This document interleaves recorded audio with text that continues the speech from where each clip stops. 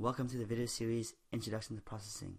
In this video, we'll talk about how to make our programs object-oriented, which is a powerful way to write programs. In the previous videos, we talked about how to make a ball bounce on the screen. We create some variables that represent the position, the velocity, and the radius of the ball. Then we initialize those variables in the setup method and also created a window of a certain size.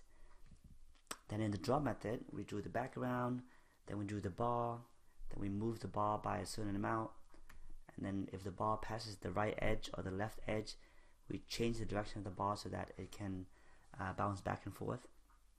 And this draw method runs continuously 60 times a second, creating the illusion of animation. So this is what that looks like. Now we want to talk about how to write this program in another way.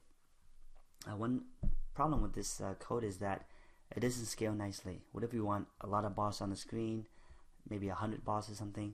Then we have to do something like this, where we have to create the position for the first bar, the position for the position X for the first bar, the position X, Y for the first bar's velocity in the X direction and the Y direction, and we have to repeat this over and over again for all the bars on the screen. And then we have to also, if we want to move the ball, then we have to write this very redundant code. We have to move the first ball, and then we have to move the second ball, then we have to move the third ball, and all this code is repeated and is very redundant.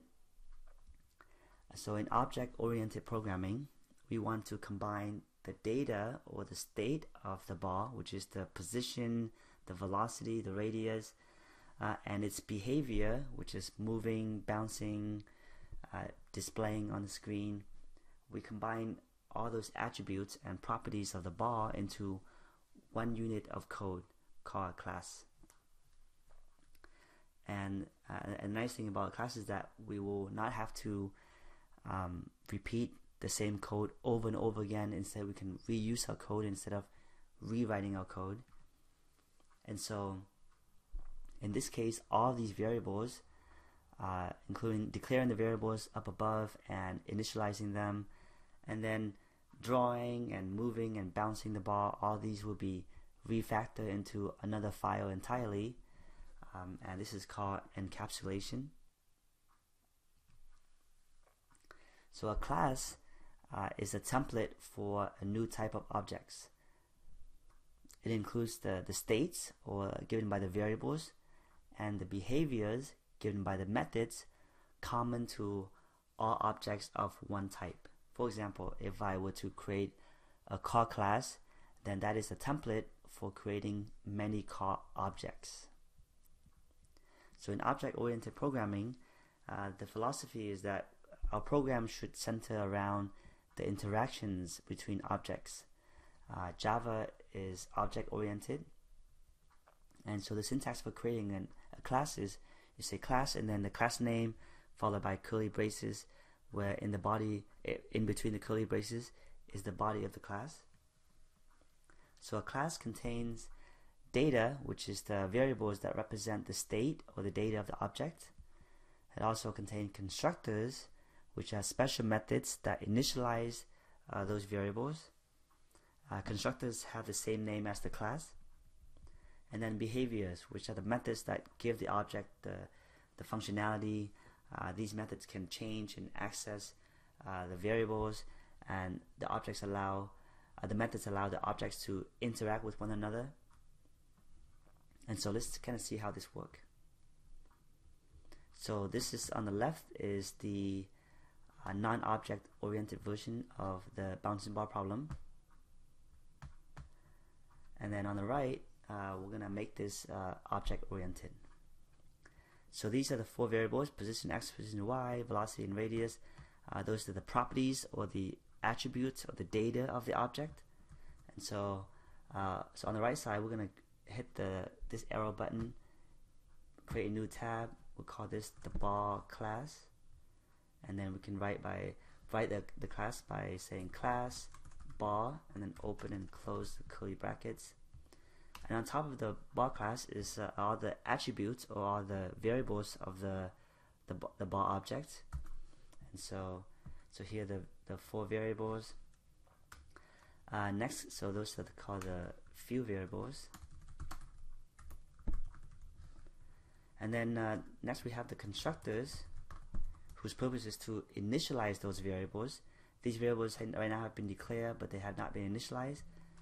So the constructor's name is the same as the name of the class, which is bar. It is a method, so we have parentheses, open and close curly braces, and then in the constructor we initialized these variables. So for example, we can use this same code to initialize the variable.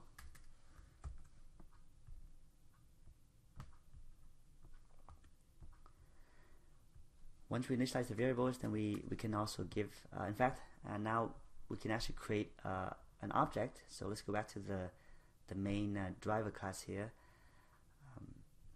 So now we've just created a type in Java, and we can use it by declaring a variable of type bar called b.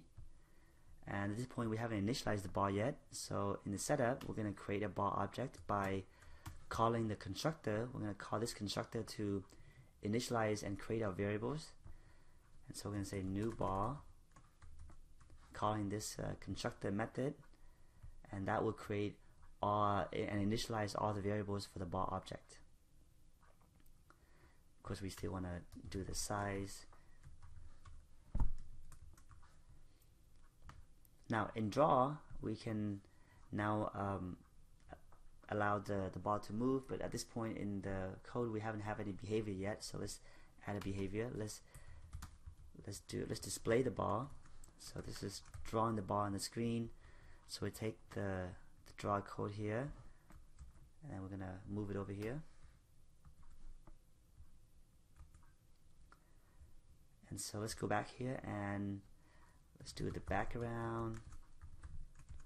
And now we can draw the bar by calling the display method, and this display method belongs to the bar object. So we're gonna use the dot notation. We say b dot display, and this will create the bar, and then we're gonna keep displaying the bar. So if I run it right now, it displays the bar on the screen. Okay, let's add more behavior to the bar object. And so now let's add the move method. This will allow the bar to move. So again, this is the code for moving it. We're gonna move it over here.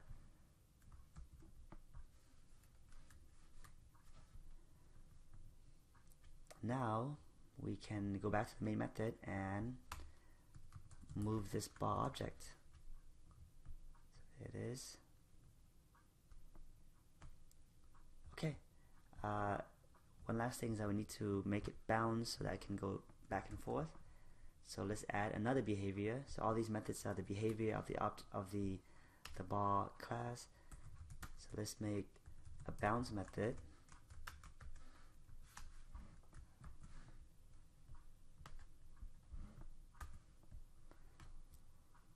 And we go back and we're gonna call the bounce method b dot bounce, and there's the final object-oriented version of the bouncing bar. Now you notice that in the main method, because we refactor all of these attributes and all of the behaviors of the bar object, we put all that into one unit of code called class. The driver method, the main method here, is very simple now. It's actually very readable.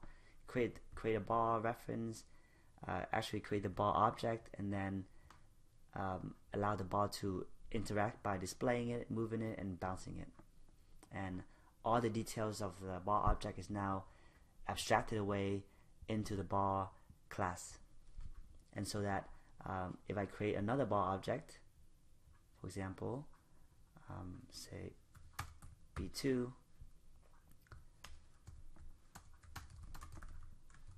then notice I can, instead of rewriting the same code of as before, we can now reuse this template by simply calling again display, move, and bounce. And notice that the B object has its own version of display. The B2 has its own version of display, and instead of rewriting the code, we are now reusing the same code that we wrote in our template. Now the problem with this is that if I were to run this code right now, we see that it's still only one bar, even though there's supposed to be 2 bars, and the reason is because our constructor, the way we initialize the variables, is done by putting it in the center of the screen with a certain velocity and radius, and so when we create 2 bars, calling this same constructor will put the bar at the same position and have the same behavior, and so they overlap. And so constructors can be overloaded. So in other words, we can create multiple constructors. So here's another constructors that allow us to say create a bar at a different position. So let's say float x, y for the position, x speed, and then the radius.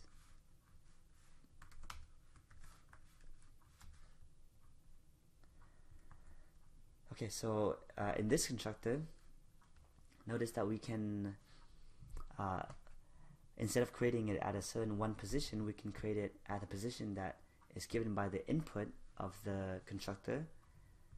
And so we can say, for example, that position x, we're trying to initialize these variables up here. So position x is now equal to x, position y is equal to y, position the velocity x is x speed, and then radius is equal to r. And so this allows us a second way to create the bar object. So now when we go back to the main program, we can create the bar at a different position, say 100, 200. We'll give it a certain speed, say 4, -2, and then when we run this, then we just created 2 bars. This one is actually very small. Let's actually make it so that's not so. In fact, let's go back to this. Oh, yeah. So this is the radius. So this is actually, we want to make this to be a little bit bigger. So say 30. So this is the x position. This is the y position. This is the x speed, and then this is the radius according to the order of our second constructor here. So if I were to do that, then now we created 2 bars that are a different position, moving at a different speed, and that's how you make a program object oriented. Okay, thank you for watching.